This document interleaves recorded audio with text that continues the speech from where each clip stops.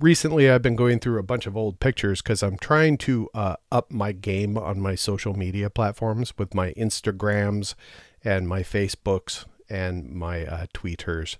So I've started uploading a bunch of pictures to those social media sites. So go on over, visit them, and do the likes and the subscribes or whatever it is you do on those platforms. I don't know. Anyway, I ran across some pictures of the PinBot that I did a custom paint job on. And I thought, you know what, maybe I'll make a little video on this. I have a bunch of pictures. I don't have very much video from this time because this was before I was doing YouTube video kind of things. So this video is going to be more of a podcast with pictures. Something like that. Anyway, all right, let's go over this.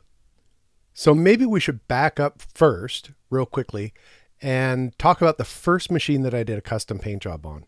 My friend Don owned a pinball company in the Vancouver area. And, well, he still does pinball stuff, but he's not with the company anymore. Long story.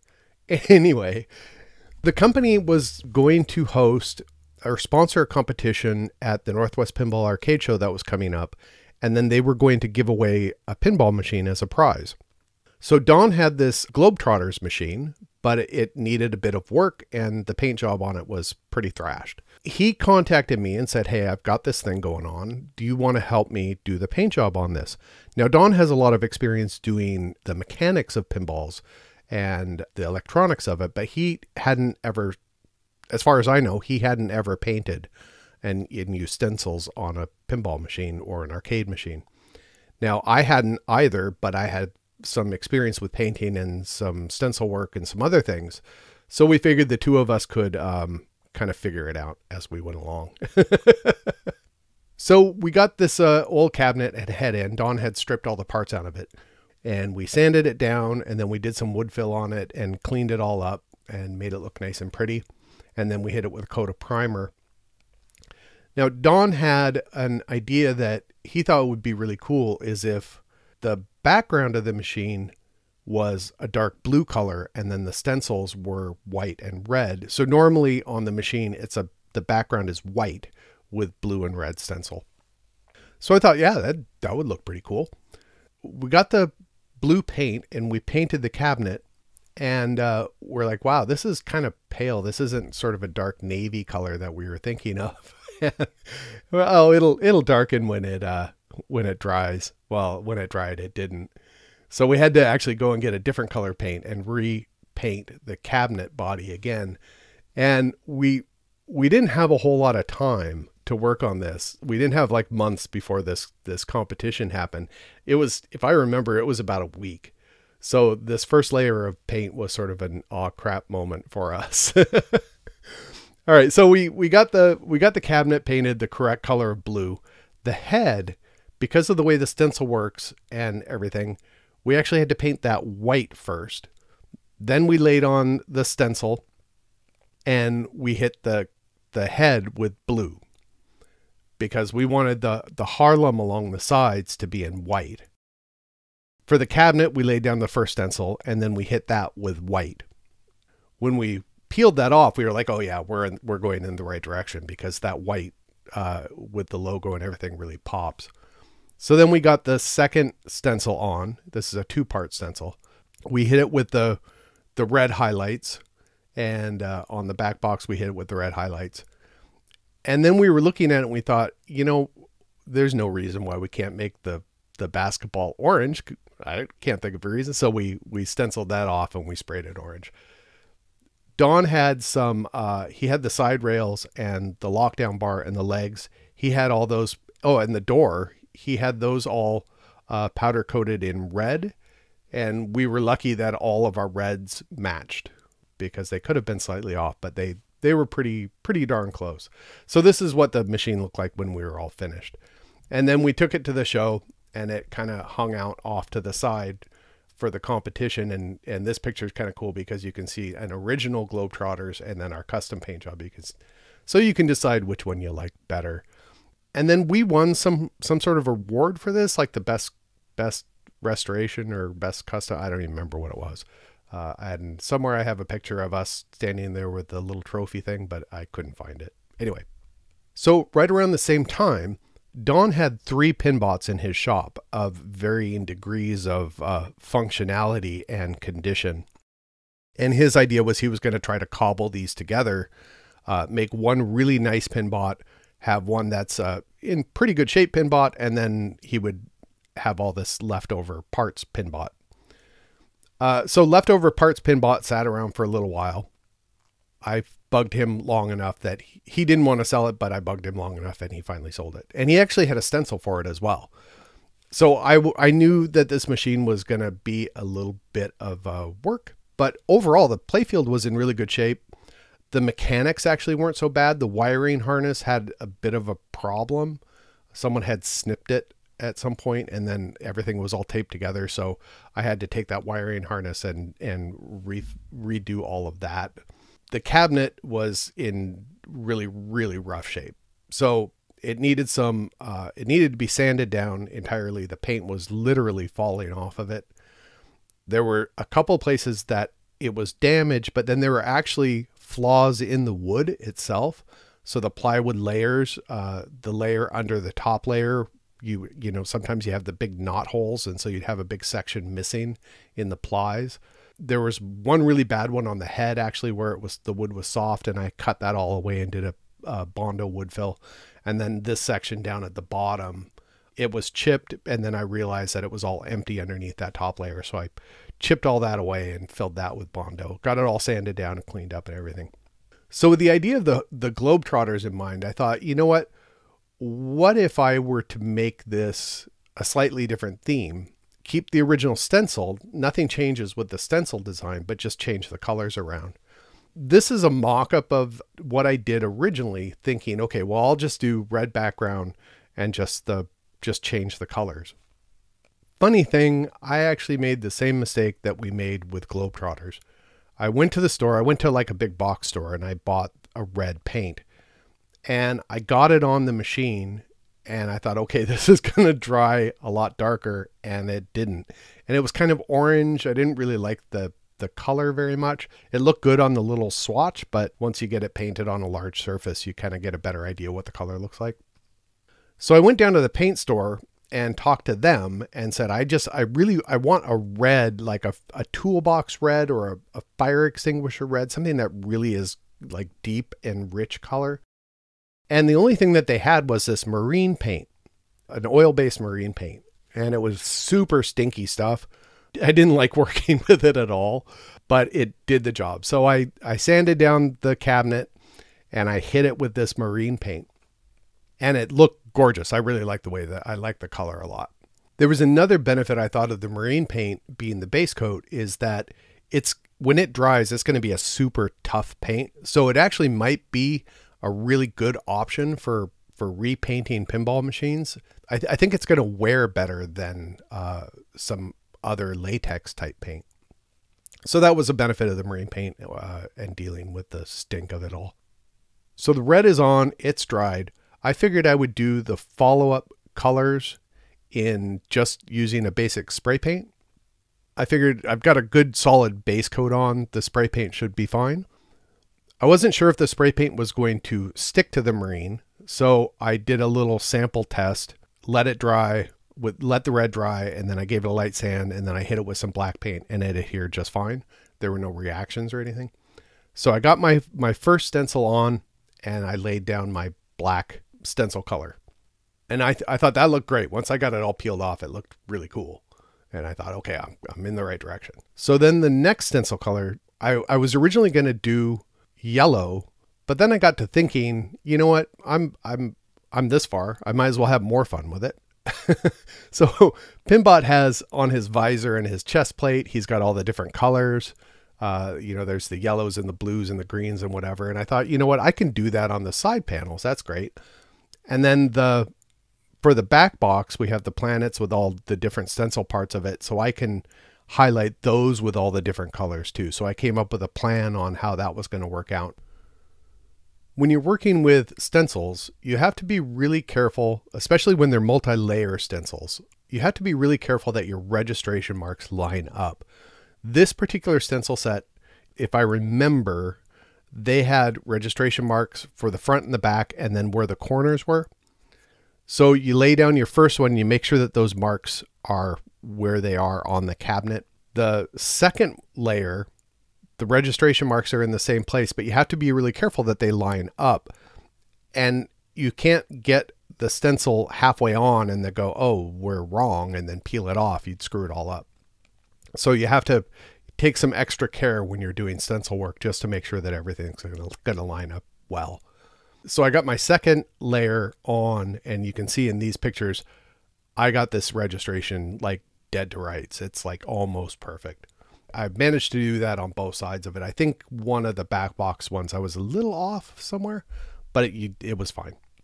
One of the things we learned about doing the Globetrotter machine is dealing with the stencil itself. So not only is the registration an important factor, but you have this stencil you have to work with. So the stencil itself is a cut vinyl sheet. One side of the vinyl has sort of a low tack adhesive on it, and it's covered by sort of this plasticky paper. The other side of the stencil is covered with another sort of plasticky paper bit. So we found that if you peel a little bit back on one edge, you get your registration mark lined up, and then get that stuck to the cabinet, and then slowly peel back on the tack side. You peel back that covering as you're putting it on. You don't want to peel that covering all off at once and then try to stick it. It'll never work. It'll be a big mess. You'll get all these bubbles and blisters and everything. This way, if you kind of inch your way along as you're peeling the back off and you're adhering the stencil, you can get rid of air bubbles. You can make sure that alignment is staying true. And that seemed to be easier to work with. For removing the paper on the other side, once you get the whole stencil on, we actually found if you try to peel that whole paper backing off in one go, there's so much tension and force on the vinyl, and the low tack doesn't have the adhesiveness to stick. You're going to actually start pulling up part of your stencil. So we found if you just rip off a little corner and remove those in strips, so 3 or 4 strips, it's much easier to get off, and you're not damaging your stencil and you're not pulling your stencil off. That seemed to work really, really well.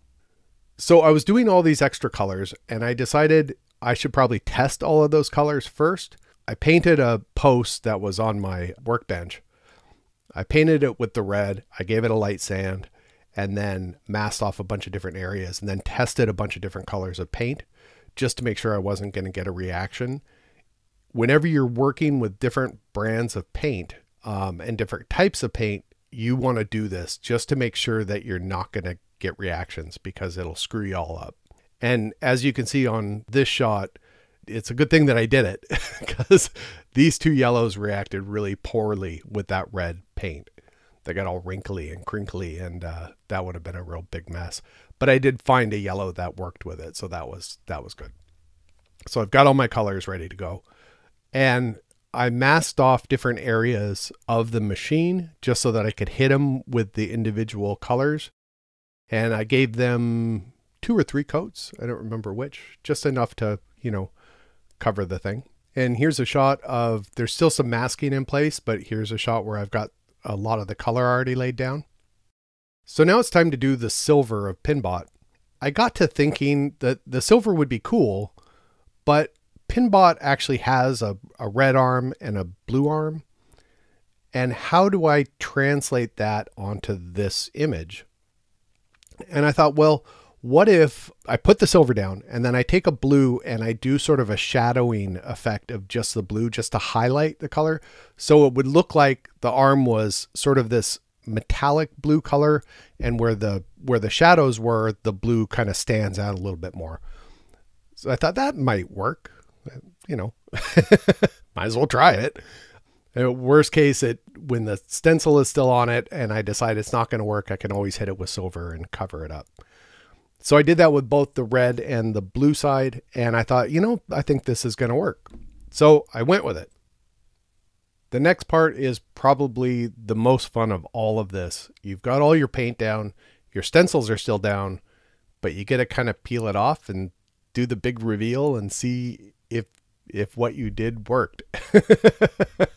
is seriously the most satisfying part of all of this. So you sort of start peeling it back, and so here we are taking the stencil off and getting a look at what it actually looks like. So you'll notice on if you look really close, you can see a little bit of the silver. The paint's a little thick, and I have little edges there from the stencils. So I just went over that really, really carefully with some really, really high grit sandpaper, like a 3000 or something, just to smooth those edges down. And then once I got that done, I went through and checked to see if there was any parts that needed to be kind of touched up a little bit. So if I got a little bleed through, I was able to remove that with just a little razor blade and just kind of scraped it off. And if there was a part that needed a little touch up, like a little black part or something, then I went ahead and hit it with just some extra paint. Like I sprayed this spray paint into a cup and then just used a brush and just touched it in places where I needed it. So remember earlier that I had sanded all of my red to make sure that my spray paint colors would stick to it. So we have to fix that. So my original thought was I would go ahead and get all the stencil parts down, and then I would give it a coat of clear on top of it. That would help protect all of it. It would protect the spray paint colors and give it a uniform finish across the whole thing. I hit all of my stencil colors with a really light sanding of about a 3000 grit sandpaper. Really, really careful not to cut through any of the colors. Just roughed it up a little bit. And then I tested a couple of different clears. I found that the Krylon triple thick, the same stuff that you use on pinball back glasses to adhere the paint to the glass if it's flaking off, I found that worked really well. That's great. But I didn't want like super shiny, so I found it in a matte. I tried that, and I really liked the way that looked at the end of the day. It brought the richness of the colors out. It gave it a nice finish, but it wasn't glossy and it wasn't going to have fingerprints all over it. Fingerprints didn't seem to stick to it. That's what I went with. Overall, I'm really happy with the way that this turned out. I like it. I like that it's got its own character and uniqueness to it. I could have gone with the original colors, but you know, I already had the stencils. I got this, you know, why not? Why not have a little bit of fun with it? I probably wouldn't do this on a machine where they only made a handful of them. So I have a solar fire that needs to be all gone through and worked out. The paint on that cabinet is pretty rough, so it needs to be done. But I'm going to do that in the traditional colors just because it's such a rare machine. But with something like a PinBot where there's tons and tons of them out there, you know, I think have at it, have fun with it, and make it unique and make it your own. If someone doesn't like it down the line, they can always sand it off and repaint it, right? You're not going to ruin it. So that's my custom PinBot paint job. And the custom Globetrotter one that we did is kind of cool. I don't remember who ended up getting that machine. I believe that it was, if I recall, it was a women's competition. And so there's a woman in probably somewhere in the Washington state area that has it. If you have it, leave a comment and say hi. So that's the end of the video. Like I mentioned in my previous video, we have some things, a lot of pokers in the fire. So I usually don't ask people to like and subscribe and do all of that other business. But if you're interested in finding out about the future of Canada's largest pinball arcade, then definitely you're going to want to like and subscribe and do that little notification dealy bob and get the news as it comes out, because we're going to document all of it. We've already started. So, but I don't want to say too much because just in case everything isn't in stone, and if it isn't, then I don't want to have a whole bunch of videos out of stuff that didn't actually end up happening. So anyway, and then yeah, if you use all of the other social media platforms, there are links in the description of my Instagrams and my Facebooks type of things, and you can hop on over there and do whatever it is you do on those platforms. I don't really use them, but I figured we probably should have them, right? Because social media is the thing now. But I'm kind of paying attention. If you comment, I'll comment and do all that. I'm doing it begrudgingly. All right, so that's my podcast video. Anyway, okay, bye.